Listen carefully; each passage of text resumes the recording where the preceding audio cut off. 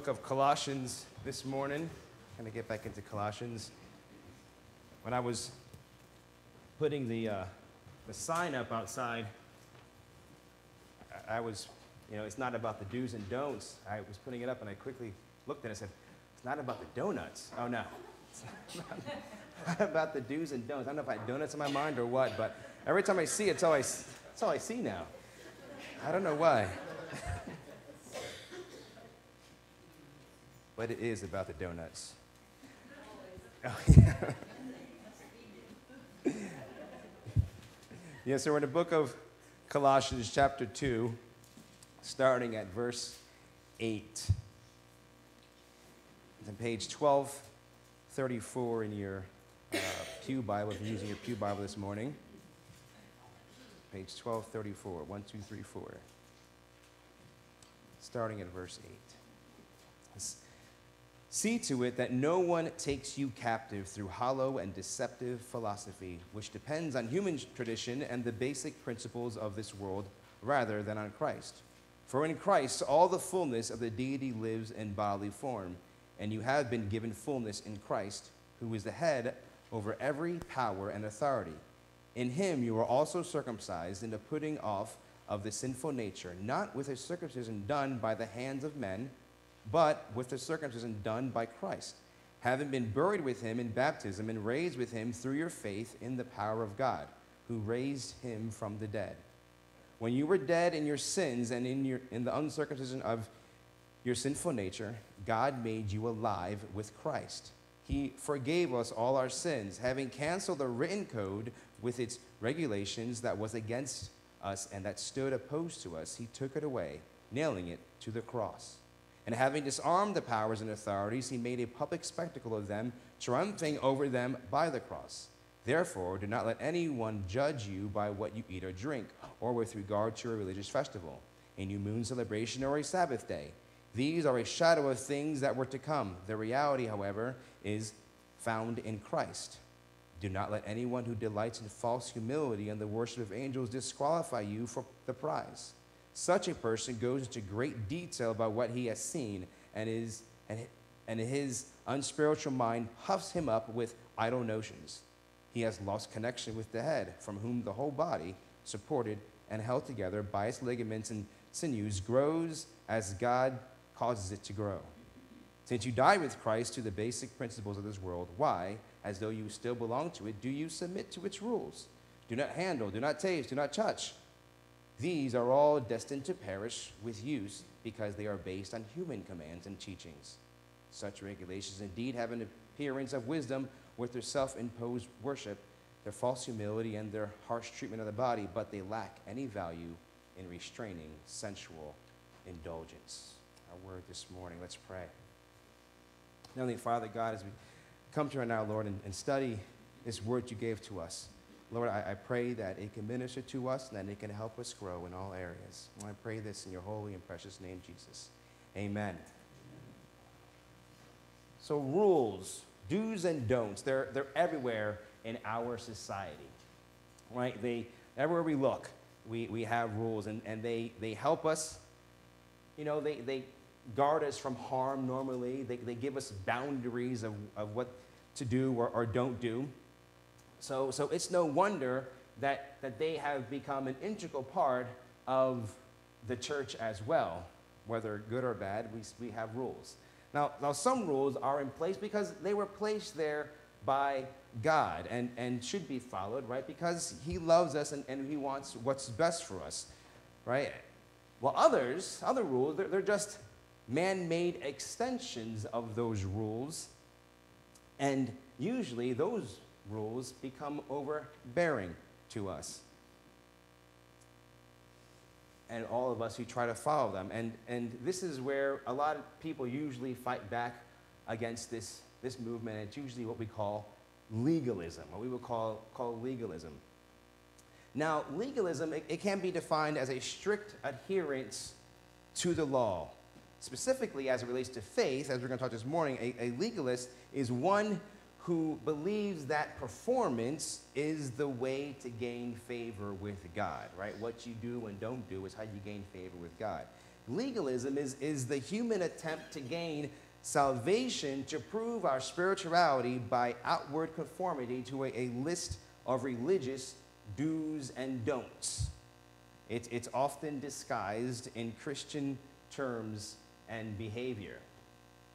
Now, I found a couple of short stories on those who experience legalism at its finest. And these stories happen to a youth minister and a minister in a church. The first story comes from Charles Swindoll's book. And they're really one paragraph stories. This book, The Great Awakening, it's a devotional book, and he tells this story in it. He says, "One of my favorite stories comes from a man who used to be in our church. When he was a youth worker many years ago in an ethnic community, he attended a church that had Scandinavian roots. Being a rather forward-looking and creative young man, he decided he would show the youth group a missionary film. We're talking simple, safe, black and white, religious-oriented movie. Well, the film projector hadn't been off an hour before a group of the leaders in the church called him in and asked him what he had done. They asked, 'Did you show the young people a film?' In all honesty, he responded, 'Well, yeah, I did.' 'We don't like that,' they replied. Without trying to be argumentative, the youth worker reasoned, 'Well, I remember that at the last missionary conference, our church showed slides. One of the church officers put his hand up, signaling him to cease talking. Then in these words, he emphatically explained the conflict. If it's still, fine. If it moves, sin. You can show slides, but when they start moving, you're getting into sin.' Yeah, that's legalism. They probably should have come here for worship on a Sunday morning. All right, this other story I find funny because it probably could happen in Maine. Not the legalism part, but the way that the pastor got to church. This story was told some years ago of a pastor who found the roads blocked one Sunday morning and was forced to skate on the river to get to church, which he did. When he arrived, the elders of the church were horrified that their pastor had skated on the Lord's day. The audacity of it. Oh, man. After the service, they held a meeting where the pastor explained that it was either skate to church or don't go at all. Finally, one elder asked, 'Well, did you enjoy it?' When the preacher answered no, the board decided, it's all right then. As long as you didn't enjoy it, it's fine. We all laugh at those funny stories and these rules, but as I get into this, I think you do some self-evaluating because I think we all have these kind of silly rules and regulations in our own lives. Now, before I get into the text, I want to quickly point out some truths about legalism, The first, we usually think others are more legalistic than we are, okay? The fact is that we are all legalistic by nature. We like rules and regulations, and we tend to judge others by our standards, right? And what is and isn't acceptable. Basically, we think that our sin smells better than other people's. I'm not bad as that guy, right? Secondly, legalism can spread quickly because we all like it.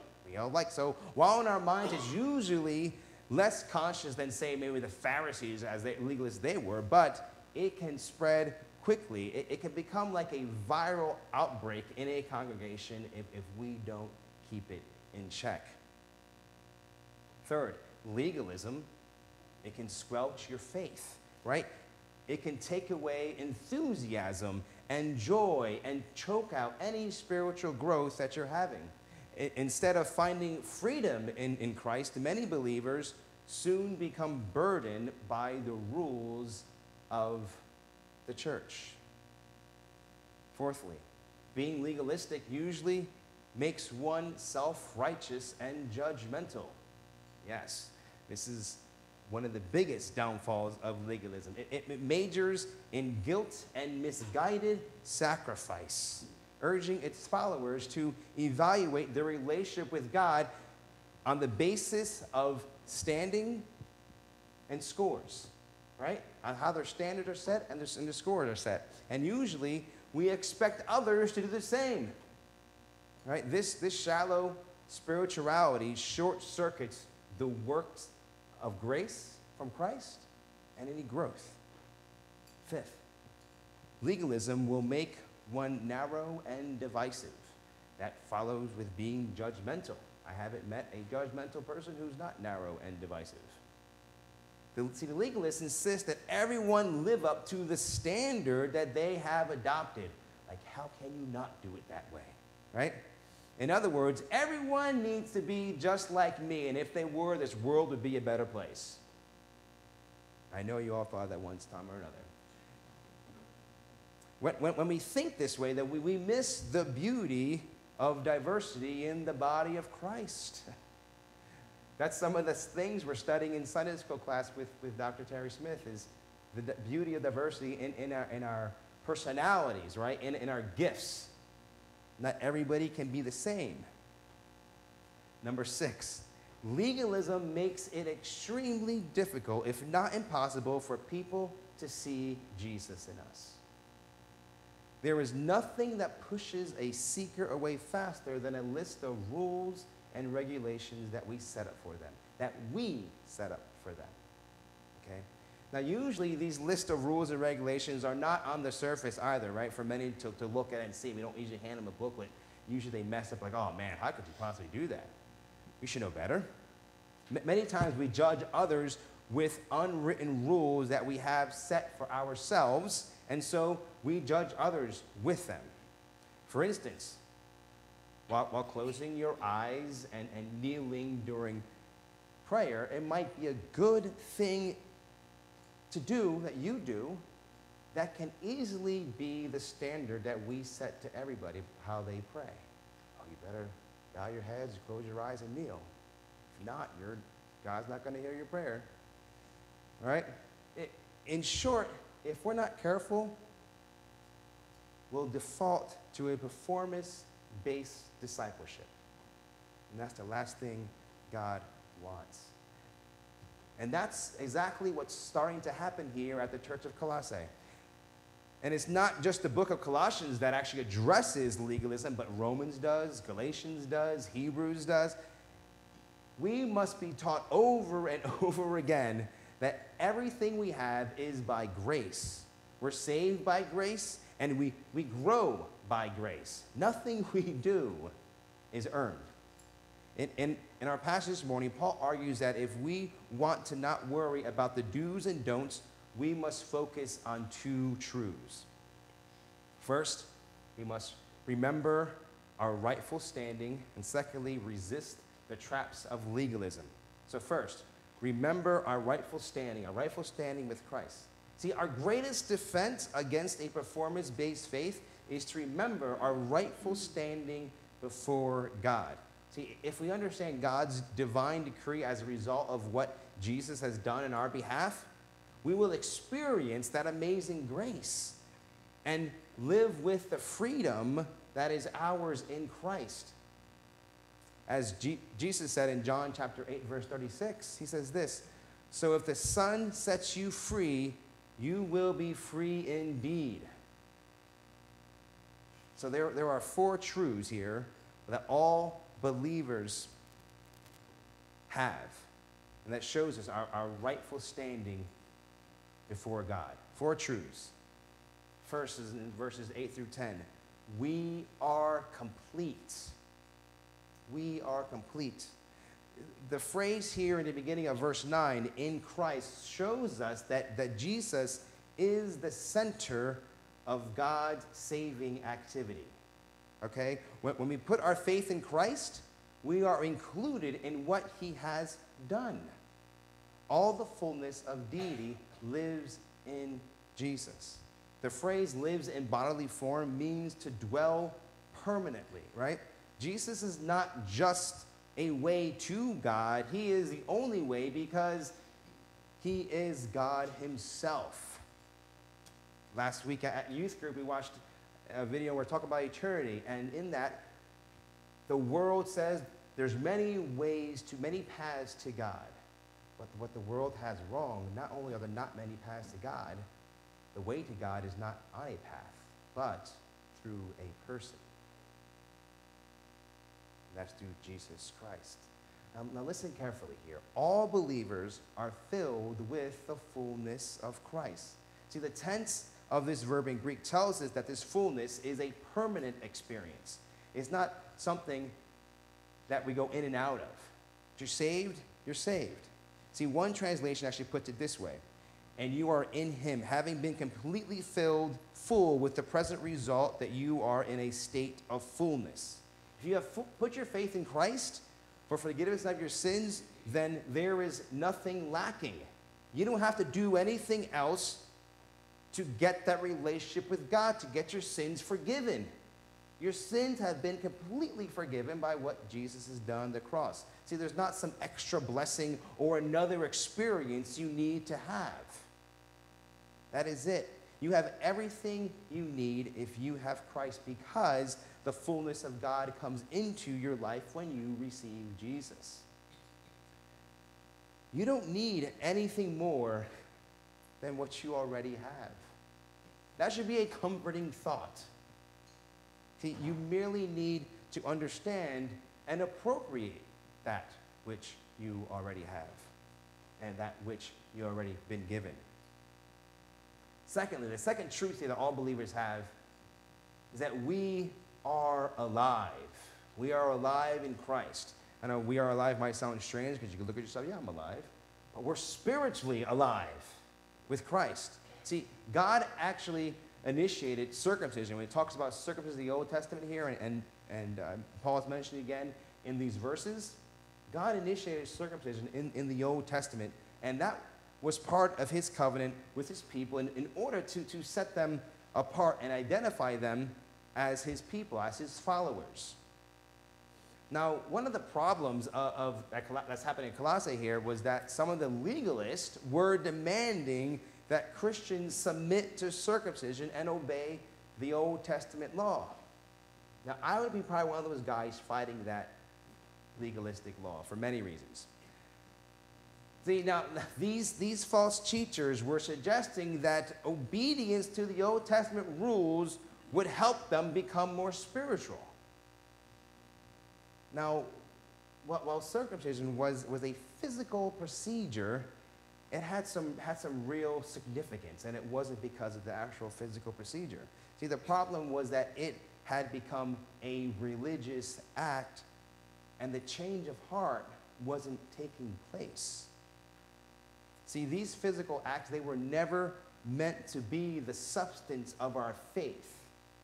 We can't say, well, I'm saved because I was baptized. And you can't say, I'm saved because I was circumcised. No, that's not what we based our faith on.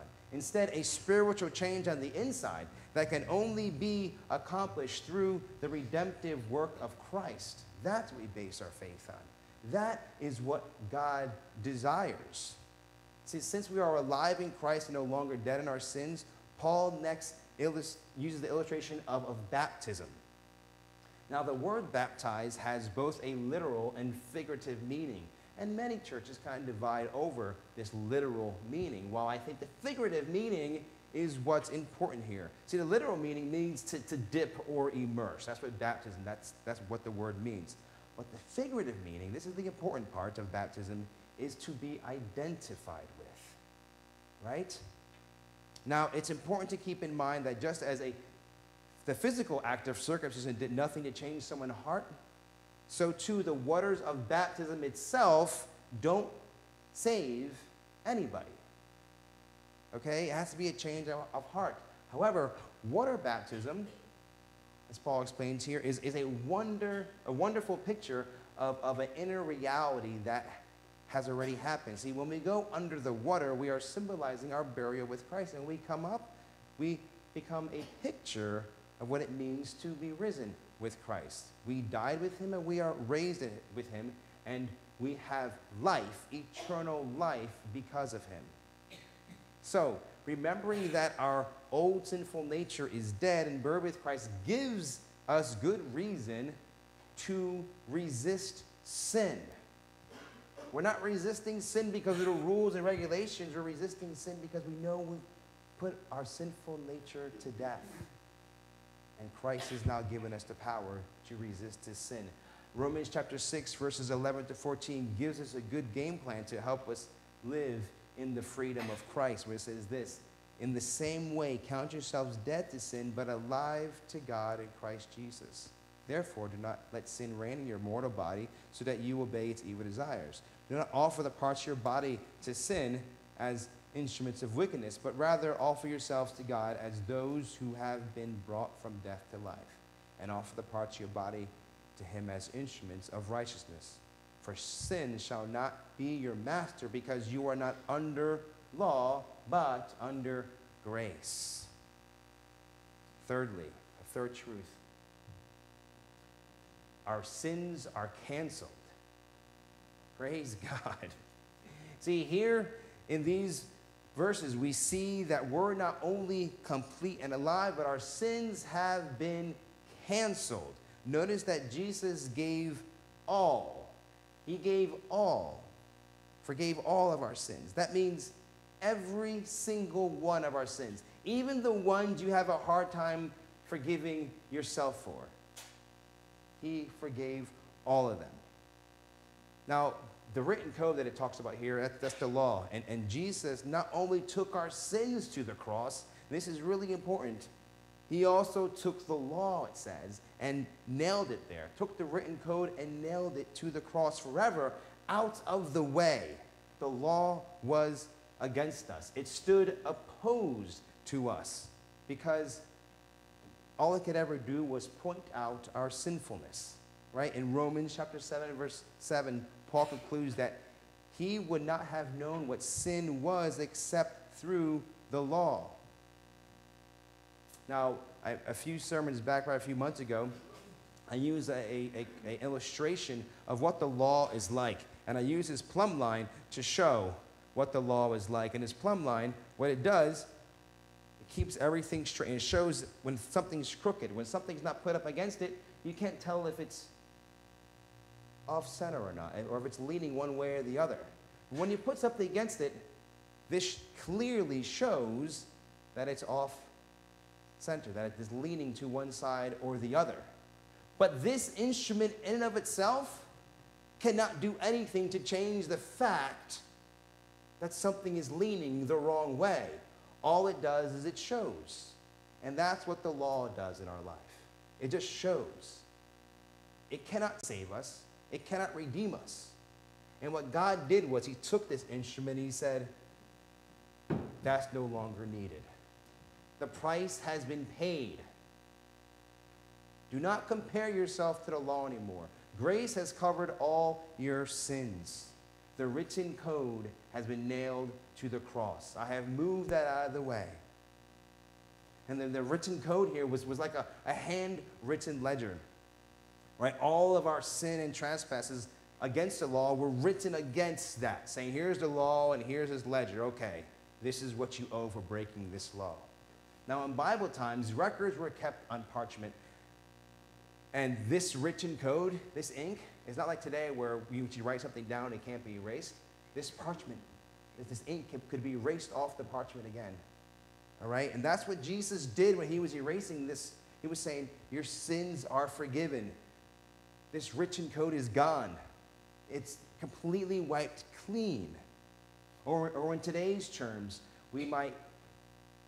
someone might know, you might even have a criminal record, and getting that criminal record expunged where no one can ever see it again. It's clean. It can't be held against you. That's what Jesus did for us on the cross. See, all of God's legal requirements have been met and nailed to the cross. No regulations or man-made rituals have power over us anymore. Isn't that a relief? Praise God. I know I'm relieved from that. And because of that, fourthly, we have victory. See, we have completeness in Christ, we have new life, and we have been completely forgiven. And finally, lastly, we have victory. Verse 15 is an amazing picture of Christ's triumph over evil. See, the word for disarmed is literally stripped, as in stripping a defeated enemy of armor on the battlefield. I love history, especially I'm drawn to World War II history. I like watching videos about it and especially authentic stuff. And one of the videos that has drawn me in was after the U.S. defeated Japan, and we completely disarmed them. To this very day, they are disarmed. We need to protect them, but they are disarmed. And what we did, we took their naval fleet and with some of our mothballed ships too, and we brought them to the Bikini Islands, and we dropped a gigantic bomb in the middle of them, and they just got destroyed. That was this picture of they're completely disarmed. What you had can never be used again against us. That's what Jesus did against Satan. He completely disarmed him against us. The powers and authorities of this evil world stripped Christ, okay? They stripped Christ of his clothing and popularity, and they made a public spectacle of him on the cross and thought that they had triumphed over him by putting him to death. But little did they know that the victory actually belonged to Christ. They were doing what Jesus wanted them to do, what he needed to do. You see, evil no longer has any power over you because Christ has stripped Satan's weapons from him. He is disarmed. The only power he has is what we give him when we allow him to deceive us and create fear in our lives. Now, this is really neat. The cultural background to this verse is very rich in meaning. I think it's lost when we read it because we don't fully understand it. See, when the Romans went off to fight with their enemies and they won, they would bind their defeated enemies together by the hands and march them single file back to Rome, where they would have a huge celebration there, right? Thousands of Romans would line the streets to watch this public spectacle of the Romans' army a triumph and victory. So at the front of the parade would be the general, and then you would have maybe the heroes of the war, the ones who accomplished stuff. And following all of that would be the rest of the army. And then at the very end would be the defeated enemies. And these people would be humiliated. Like losing was not bad enough. Then the Roman citizens would jeer at them and even throw things at them. You wouldn't want to be someone who lost to the Roman Empire. Now, Jesus, he's done the same thing. He's turned our captors of sin and death and Satan into captives, displaying them in his victory celebration. And the Colossians have participated in that victory, and so have we if we belong to Christ. See, we don't have to follow false teachers. We don't have to succumb to sin or fear Satan anymore. Jesus is the victor, and he has triumphed at the cross. 1 Corinthians chapter 15, verse 54 through 57 say this: death has been swallowed up in victory. Where, O death, is your victory? Where, O death, is your sting? The sting of death is sin, and the power of sin is the law. But thanks be to God, he gives us victory through our Lord Jesus Christ. Amen? The second main point this morning is we need to resist the traps of legalism. Resist the traps of legalism. Those are the do's and don'ts. So let's quickly go over how to resist the traps of legalism. Galatians chapter 3, verses 2 through 3 puts it well. It says, I would like to learn just one thing from you. Did you receive the Spirit by observing the law or by believing what you heard? Are you so foolish? After beginning with the Spirit, are you now trying to attain your goal by human effort? Verse 16 to 23 gives us 3 warnings so that we can avoid being foolish. I don't want to look foolish, do you? First, we need to refuse to judge by externals. If you don't want to look foolish, we need to refuse to judge by externals. So Paul is drawing a conclusion here based upon what he has just written previously. Since Jesus has done what was necessary for our salvation, then don't let other people evaluate your spiritual life by the external standards we set up for ourselves. And the opposite is true as well. Let's not judge others by the standards that we set up for ourselves. Food restrictions, special diets, observances or ceremonies, and holy days, they all rose out of specific practices in the Old Testament. They were, however, just shadows, as it says here, just shadows of the reality that is fulfilled in Jesus. Hebrews chapter 10 and the first part of verse 1 puts it clearly when it says this: the law is only a shadow of good things that are coming, not the realities themselves. Now, I would say it's pretty easy to judge by externals, right? I have to admit, I do it all the time. It's part of human nature. You see somebody, you immediately judge them, what they're probably going to be like. After all, we naturally judge others, right, by what we experience, by maybe just our physical senses, what we could see, what we hear, what we taste, and what we touch. Now, God told Samuel when he was looking for the replacement king of Israel, replacing Saul, to not go by outward appearances. In 1 Samuel chapter 16, verse 7, God says this to Samuel: man looks at the outward appearance, but the Lord looks at the heart. See, we must be aware and make a conscious effort to not evaluate others by what they are doing or not doing. That first point, I could practice that the rest of my life and not fully conquer it. Secondly, we need to reject false authority. See, these verses tell us about certain people to avoid so that we ourselves are not disqualified. And you're like, well, you just said don't judge others. How are we supposed to avoid somebody if not supposed to judge them? Well, I think through the power of the Holy Spirit, he would reveal to us, and we don't judge them, we don't hate them, to say we're not going to listen to them. Now, Paul describes these people in 4 ways, and this is a good set standards to follow.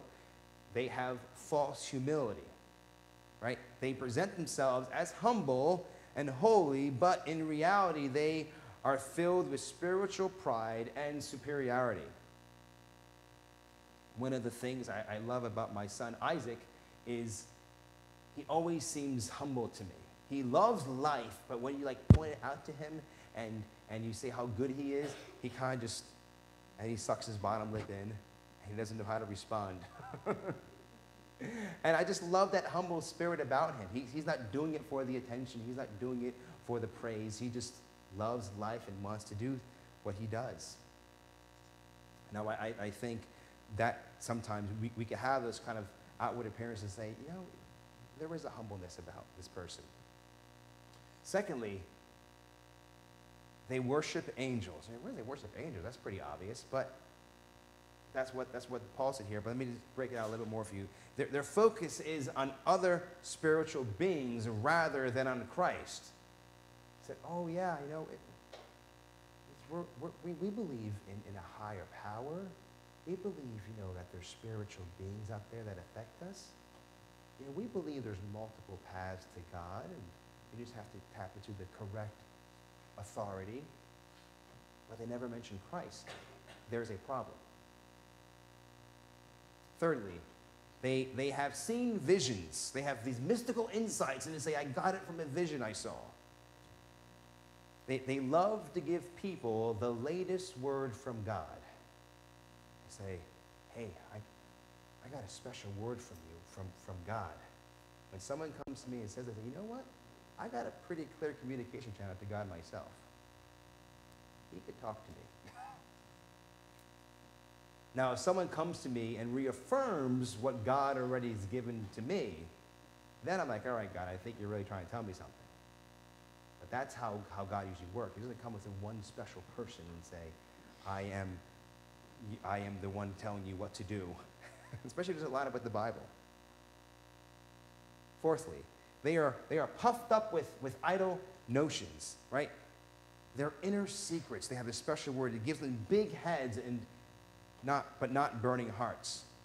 As a result, because of their subjective bias and experiential expressions, they had actually become disconnected from the head, from Christ. They disconnect themselves.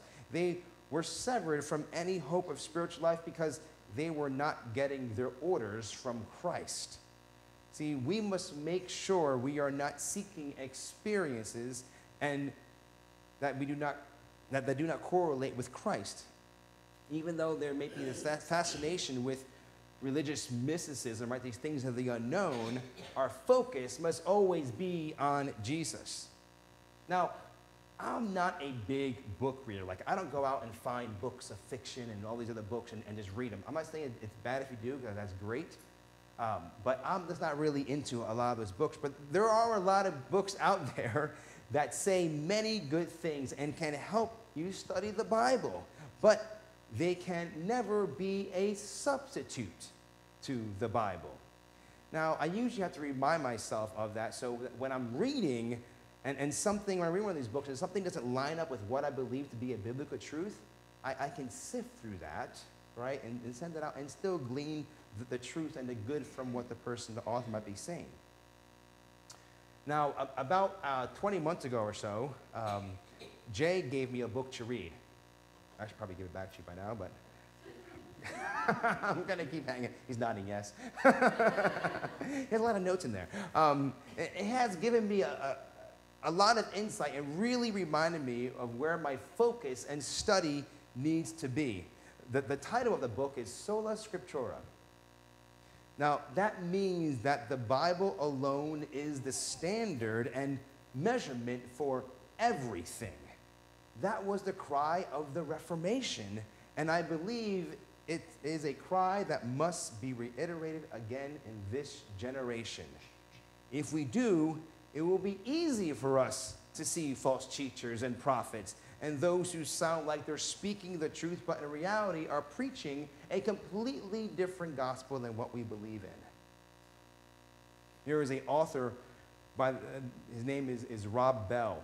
And I don't like to throw authors under the bus, but he was somebody who, on the surface, looked really good, said all the right things, and his books, 99% of them lined up with the Bible. Until recently, he said, I don't really think there's a hell. And then he said, who are we to say that someone who doesn't know Jesus can't make it to heaven? And I said, all right, buddy, now you crossed the line. And I still have his books, but as a reminder to me that someone could look and be very close to the truth. And those are the most dangerous and deceptive ones. And the only way to know that they're not preaching the truth is to be buried in the Word of God and know what is authentic. Thirdly, we must repudiate religious rules, right? Push them back, these religious rules. Verse 20 to 23 asks the question of why we would still submit ourselves to man-made rules and regulations. The false teachers, they focused on personal denial as the way to help them stop sinning and falling into temptation. Now, this sounds really good on the surface because we all agree that we need discipline in our lives, right? We could discipline ourselves. I must be doing better. But they were teaching that these disciplines were necessary for fellowship with God. That's completely false.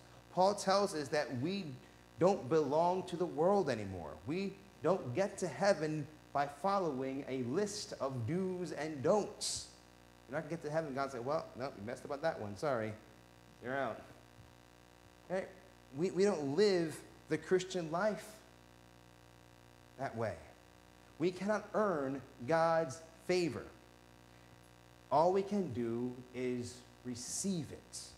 Charles Spurgeon puts it this way. He said, I have found in my own spiritual life that the more rules I lay down for myself, the more sins I commit. That goes back to what the law does, right? The law just points out all what you've done wrong, but you don't need to follow these. You don't have to be strict and follow these rules and say, I'm doing this to honor, to earn my salvation with God. That price has been paid.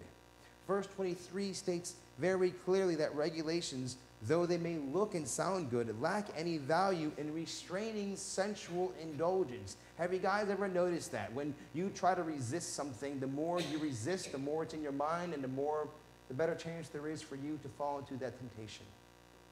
Like you have a piece of cake you're not supposed to eat because you're on a special diet, and it's in your refrigerator. And you open it up. So I just want to look at it. You want to look at it again. Let me just take a little bite to satisfy my... Next thing you know, the whole thing is gone, and you're starting another cake. And you just give up. See, rules don't abolish the appetite because they feed the flesh. Now, why is that? Because no matter how hard we work, we can't force sin out of our lives through devotion, through man-made dictates. We need God's power working within us. It's His grace, not a regimen of rules and activities that affect real life change. We must teach grace before commitment, because once grace is understood and embraced, it will lead to commitment. But required commitment and rule keeping always leads to legalism. Titus chapter 2, verses 11 through 12 reads, "For the grace of God that brings salvation has appeared to all men. It teaches us to say no to ungodliness and worldly passion, and to live self-controlled, upright, and godly lives in this present age." As we close, I want to ask you some self-evaluating questions. First, are you focused on yourself or on Christ? Are you a list keeper or a grace giver? Is your faith anchored to personal experiences or on the Word of God? And fourthly, do you feel set free, or are you tied up by the do's and don'ts of this life? See, Christianity is not a matter of what you do or what you don't do. Christianity is what is done for you. It's not spelled D-O, rather D-O-N-E. It is done. When Jesus died on the cross, He said, "It is finished." The price has been paid. The debt has been erased. You are complete in Christ. You are alive. Your sins are forgiven. And you have the victory. So let us hand over all of our self-imposed man-made lists to God right now. Let's pray. Dear Heavenly Father God, Lord, I want to thank you first and foremost for what your Son Jesus did on the cross for us. Lord, I thank you that we don't have to earn our salvation, because that is impossible. I thank you that your grace is endless, knowing that even as we mess up, as we walk through this life, that you will continue to forgive us and that we cannot pull ourselves out of your graces. Lord, I pray for anyone here who might not have fully surrendered lives to you, that they will do so, Lord, and that they could live under the freedom knowing that you love us unconditionally. And Lord, as we continue and close our time this morning, I pray that we can remember that throughout this week and throughout our life, Lord, and that we can share your love with others as we show grace to them as well. And I pray this in your holy and precious name, Jesus. Amen. Let's stand as we sing our final hymn this morning. I know it has the word grace. Grace.